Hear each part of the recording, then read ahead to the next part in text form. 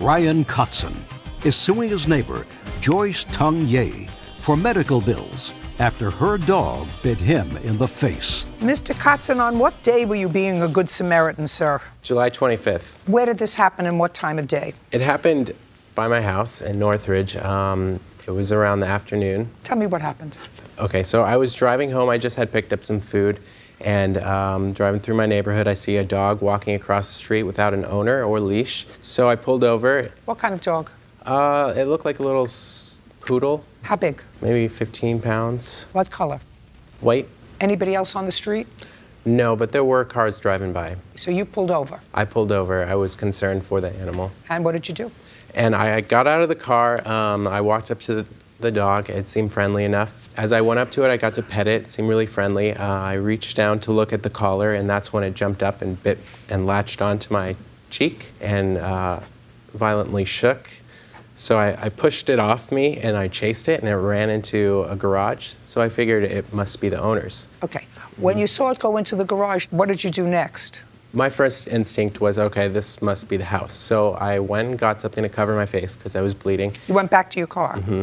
And then I went to the door and knocked on Joyce's door. She answered. Did you know her before? No. Okay. And? And she answered, and I had my hand on my chin, and I said, "Did you lose your dog?" And she said, "Yes." "Did you find him?" I said, "Yeah, he's in your garage."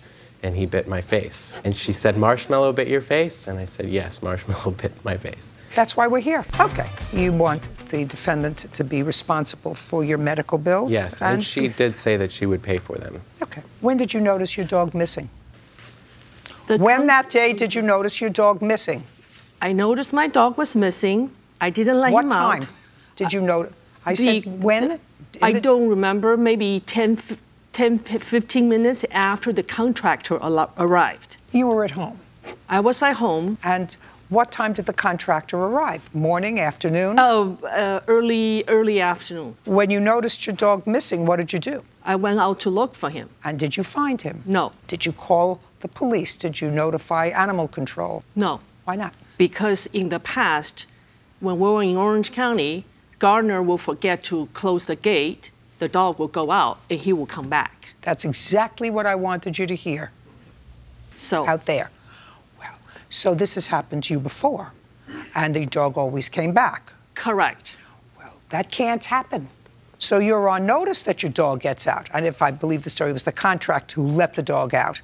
You can't let your dog out. I actually, I said, well, if this was the first time this happened, and she immediately reported it to the police, and it had never happened before, but evidently this is an occurrence that happens frequently. No, not frequently. How infrequently?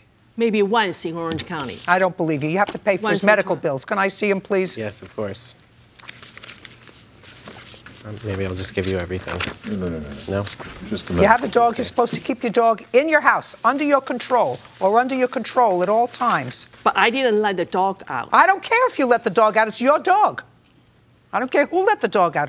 Somebody who you allowed into your house let the dog out, and the dog's been let out before, and I guarantee you more than once. So how much were your out-of-pocket expenses, sir? $386.07. Do you have photographs of your injury? I do. I'd like to take a look at them. Why didn't you pay his medical bills? I asked to see the receipts. He never gave me the receipts. When did you ask for the receipts? All along when he first contacted the animal shelter, and the inspector came out to inspect my house. Nothing found wrong. Listen to me. Your answer is ridiculous. Your answer first denies that it was your dog, because your dog was in the garage when you left, when you saw it. My dog was in the garage next time I saw him. Yeah, well, but that suggests that it was somebody else's dog. It wasn't somebody else's dog. It was your dog. Ryan must have seen a small stray dog that he stupidly decided to pick up, since a small dog can't jump 6 feet in the air and bite him in the face. Well, if you're trying to look and see where the dog comes from, if it's a stray dog and it's got a collar, you have to bend down and look at the collar to see the name on the collar. Doesn't that make sense to you? It does. All right. Okay. It makes more sense than your answer. Okay, your expenses are about $400, and I'm awarding you another $600 for pain and suffering. Judgment for the plaintiff in the amount of $1,000. We're done here. You should have paid the medical bills on time.